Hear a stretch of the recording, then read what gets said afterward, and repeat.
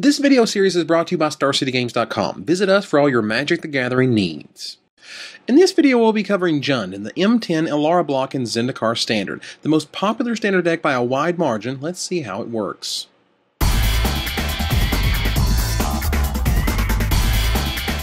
For creatures, many builds begin with Putrid Leech, a creature made to bring the beats as a 4/4 each turn by paying 2 life. Sprouting Thrinax is next, bashing for 3 and leaving a whopping 3 creatures behind in its wake.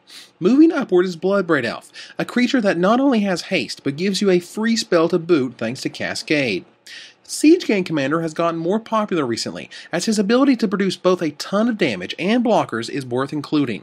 Lastly, most Jund decks run a few copies of Broodmate Dragon, a card that isn't solved by one removal spell alone and needs a board sweeper of some sort or some monster in the air to block it.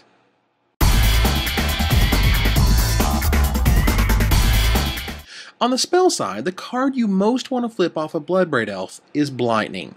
This spell does nasty things to people, often making them lose 2 important spells while Bloodbraid Elf has you bashing in for an additional 3 damage.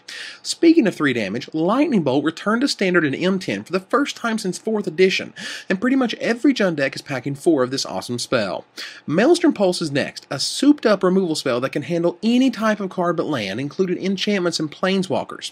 It's also fantastic against tokens, who all technically have the same name, or when your opponent plays another copy of a powerful creature.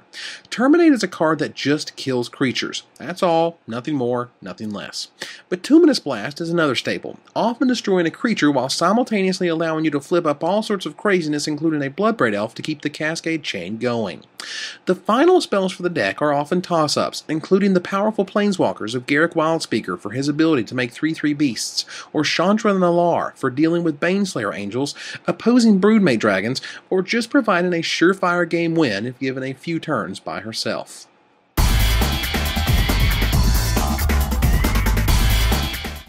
Sideboard options are aplenty, most often including Jund Charm to kill small creatures at instant speed, and Goblin Ruin Blaster to destroy your opponent's non-basic lands, a creature that is definitely important in the mirror match. Others include Malakir Bloodwitch for her ability to both block and break through a Baneslayer Angel, more Terminates when you absolutely positively must kill more creatures, and additional Maelstrom Pulses for dealing with those, well, hard to deal with permanents such as Planeswalkers or powerful artifacts. Master of the Wild Hunt has been seen in both sideboards and main deck as a way to slowly but surely grind your opponent's creatures to dust. And lastly, Mind Rot has gained a lot of favor in the mirror match, as the player who has the most cards in hand often determines the winner. It's also a fantastic flip from Bloodbraid Elf. This Jund build is from the StarCityGames.com Dallas 5K Open Series from January 2010. The deck list uses all of the cards I mentioned earlier. Also note the lands. Oran-Reef the Vastwood is a pretty powerful land that can boost your Bloodbraid Elves, Sprouting Thrinaxes, and Garruk Wildspeaker Beast tokens to nasty levels. I hope this overview has given you a little insight on how Jund works. Be sure to check StarCityGames.com for all of your Magic the Gathering needs.